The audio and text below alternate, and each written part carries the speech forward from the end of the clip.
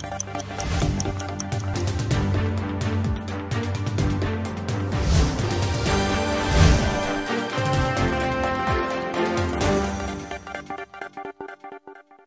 and a very warm welcome to our special edition, the Question Hour show from the Parliament House complex, the show where we bring you important unstart questions asked by the members of the upper house. I'm Kriti Mishra and joining me is my colleague Rajat Kain. Thanks Kriti and thanks to our viewers for watching this edition of Question Hour. Well Rajat, as you know, Question Hour is a very important tool in our parliamentary democracy as it provides the members an opportunity to elicit answers from the government, as we know that ministers are collectively responsible to the legislature. And there are different types of questions, the start questions, the unstart questions and also the short notice questions. Start questions are those questions of which answers are sought orally on the floor of the House. While there are unstart category of questions as well, where answers are deemed to be laid in the paper of the House at the end of the proceedings. And Rajat, this show of ours focuses on the important unstart questions asked by the members of the Rajya Sabha in the last session of Parliament or in the last session of the upper house. And now let's begin the show. And the first question in this edition is from member Dr. Devendra Paul Watts, and this question pertains to the Ministry of Chemicals and Fertilizers. And Dr. Watts has asked the government whether it has framed any policy or proposals for R&D work to produce or manufacture medicines for treatment of newly emerging diseases in the country. Certainly a very important question given the coronavirus pandemic. Well, in a detailed response, the ministry said the government has initiated several programs and schemes to discover and develop new drug molecules. The Department of Pharmaceuticals has constituted an interdepartmental committee to coordinate work in the area of pharmaceuticals, research undertaken by organizations and institutes under central government for institutionalizing a robust mechanism to ensure economy, efficiency, effectiveness and transparency in the area of pharmaceutical research. Now, Department of Pharmaceuticals has set up 7 national institutions of pharmaceutical education and research as institutes of national importance all over the country to impart masters and doctors education and conduct research in various specialization of pharmaceuticals. The government provides funding for different laboratories that are actively involved in drug design and development. Indian Council of Medical Research, that's ICMR, and Defence Research and Development Organization, that is DRDO, and the Council of Scientific Industrial Research, CSIR, laboratories have set up in the country to facilitate drug discovery and development programs by the Government of India. Now, these research laboratories have not only developed state-of-art facilities for drug discovery and development, but has also taken new drug molecules to clinical stage or launched the products. Similarly, Ministry of Ayush was set up by the government to promote and develop Ayurvedic herbal medicines. Now, further details are given as per the annexures.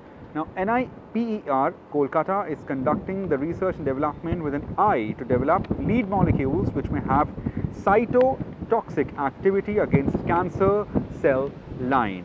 Now, the molecules that have been synthesized so far are spiroxyndilocircuminoids, which showed psychotoxic effects on HEPG2, that is hepatic cancer cell line, and Hiller cervical cancer cell line. Now, testing of these molecules in animal fodder of cancer is also underway.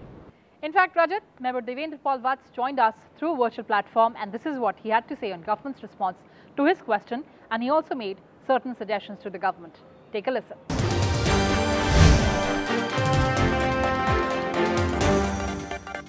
And joining us through virtual platform on the Question Hour show is Rajya Sabha MP, General VP Watts. Dr. Watts, welcome to Rajya Sabha television and thank you so much for joining us. Welcome. Sir, I remember interviewing you in the corridors of Parliament, but this is of course a different time that we're living in. So we have connected through virtual platform. But sir, our show focuses on the important unstart questions asked by the members of the upper house during the last session of Parliament. And one of the pertinent questions that you asked during the last session was about R&D in policy framework as far as medicines are concerned for benefit of the people. Tell us about the relevance and importance of the issue given the coronavirus pandemic. In the session of Parliament, when it was being adjourned, I had brought out that it is, after all, a brother of influenza virus or common cold virus. So we Indians will certainly be having a cross immunity against it. And now everybody agrees that 90% of us will not even know that we are infected.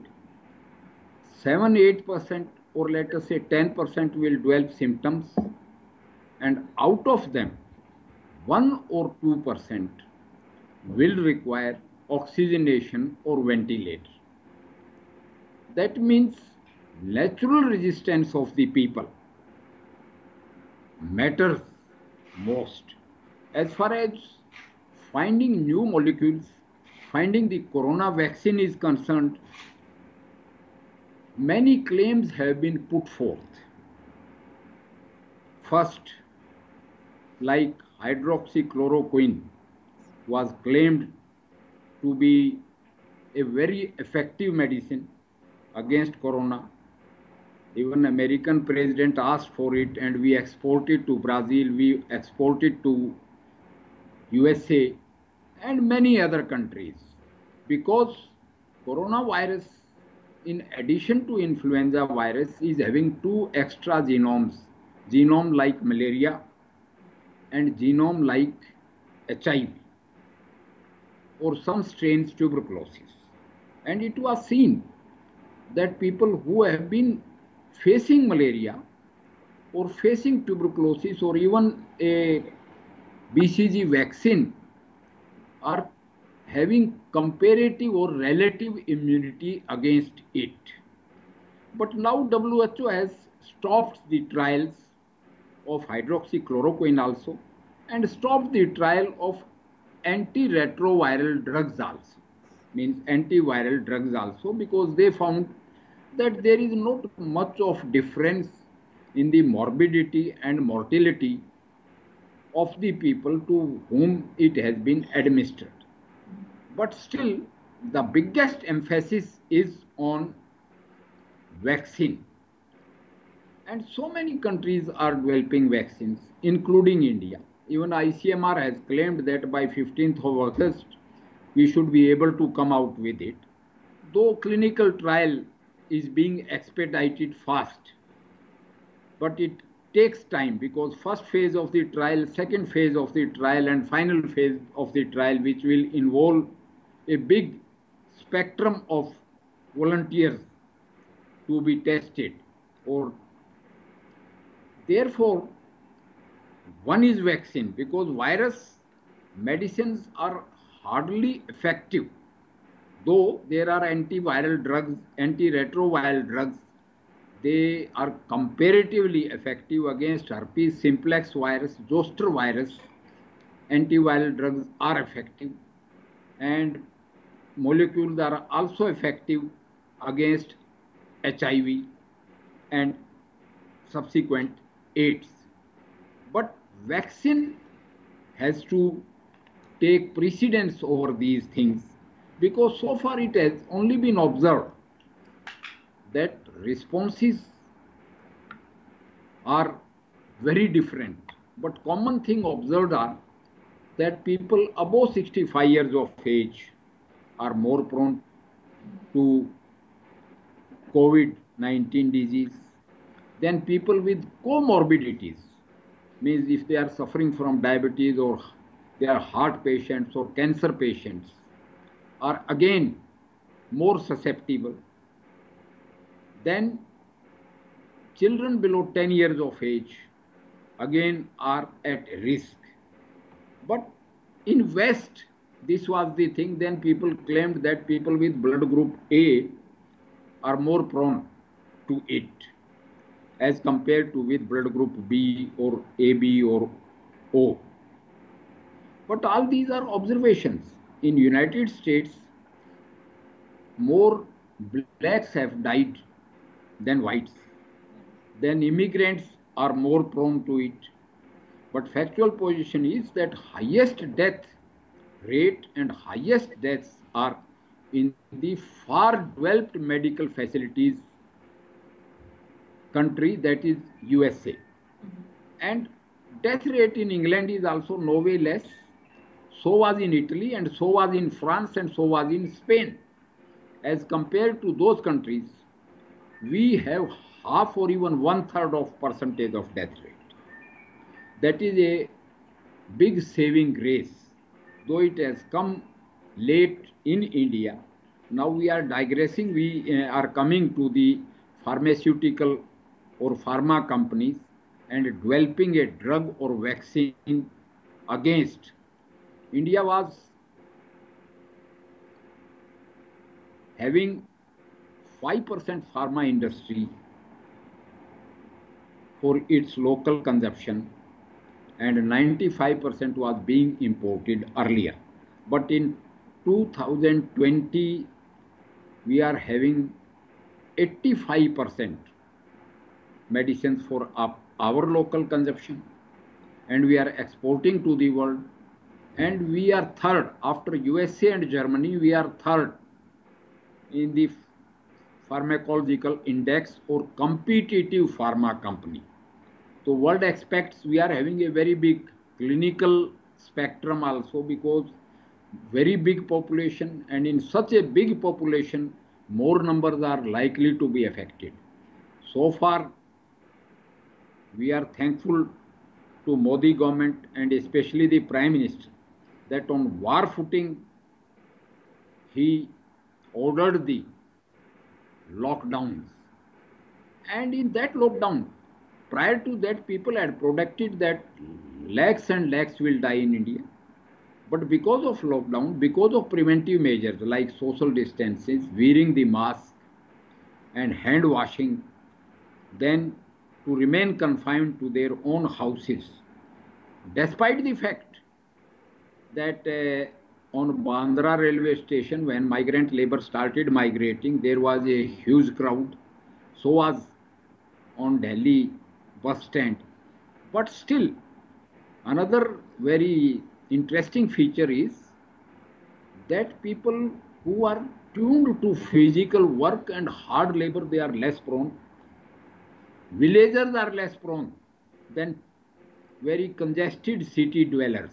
We can also see the maximum deaths are in New York, London, Bombay or Mumbai, Delhi, Chennai, Ahmedabad. So that way our crowds who disobeyed the corona discipline also proved to be resistant to it, because they walking in the sun, they walking in heat also developed resistance to corona, Dr. because they Vats, were you're making a farm very workers. important point there. You're making a very important point there. But coming back to your moot question, which was about research, investing in R&D in terms of medicine, where do you see India there? In R&D, you see, as far as pharma manufacture is concerned, as I mentioned to you, we are third in the world. But R&D requires a lot of patience and lot of money. Minimum to develop a molecule, it takes 12 years, 10 to 12 years, because procedural it is. Even if you have developed, it takes to get the approvals, government approvals, other approvals like FDA approvals. Therefore, to put the money in research is an indefinite leap, I should say. Right, sir. That's a very important message that you're giving. And I hope that is going to reach to the government and to our audience at large. But Dr. Vats, you joined us through this virtual platform in this era of social distancing and shared your opinion and shared also what you feel about government's response to your question. Thank you so much for speaking to Rajya Sabha television, sir. Thank you, Kriti. Thank you very much.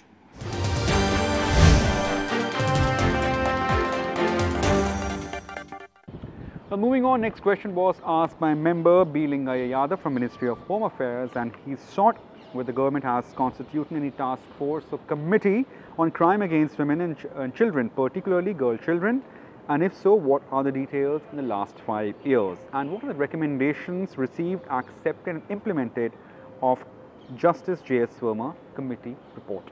Well, responding to this query, the government says that no task force or committee has been specifically constituted for this purpose.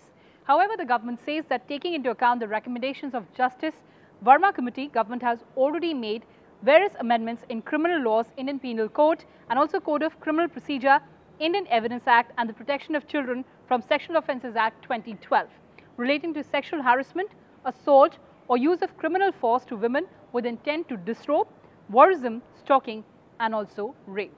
The government further says that pursuant to the recommendation made in the Justice Verma Committee report, domestic workers were included within the ambit of Sexual Harassment of Women at Workplace, Prevention, Prohibition and Redressal Act of 2013. And moving on to the next question that has been asked by member Hussain Dalwai, and this question pertains to the Ministry of Social Justice and Empowerment. And the member has asked the government whether it has given compensation to 282 Indians who died cleaning sewers and septic tanks in accordance with the rules of Supreme Court of India. Well, replying to query, the ministry said the Supreme Court in its judgment arising out of the case between Safai Karmachari versus Union of India and others directed states and UTs to identify all the case of sewerage related deaths that have occurred since 1993 and pay compensation of 10 lakh each to the family of the persons who have died while cleaning sewers and septic tanks. Now, above directions were communicated to all state and union territories for compliance. The issue is monitored by Ministry as well as National Commission of Safai Karmacharis.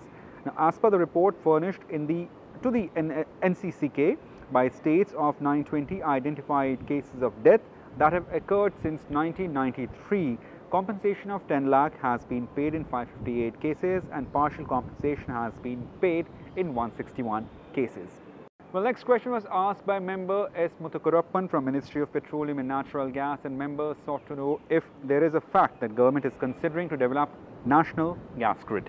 Responding to this query, the government says Petroleum and Natural Gas Regulatory Board or PNGRB is the authority to grant authorization to the entities to lay, build, operate or expand gas pipeline as per the PNGRB Act of 2006. To increase the availability of natural gas across the country, the government has envisaged developing the national gas grid. At present, about 16,800 kilometers gas pipeline is operational and around 14,700 kilometers of natural gas pipeline is under various stages of development.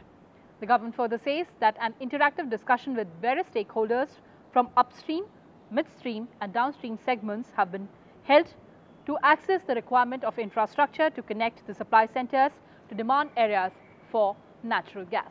And now let's move on to the last question of this edition of the Question Hour show, and this one was asked by member Parimal Nathwani. And this question pertains to the Ministry of Labour and Employment. And the member has inquired about the number of employment exchanges functioning in the country at present.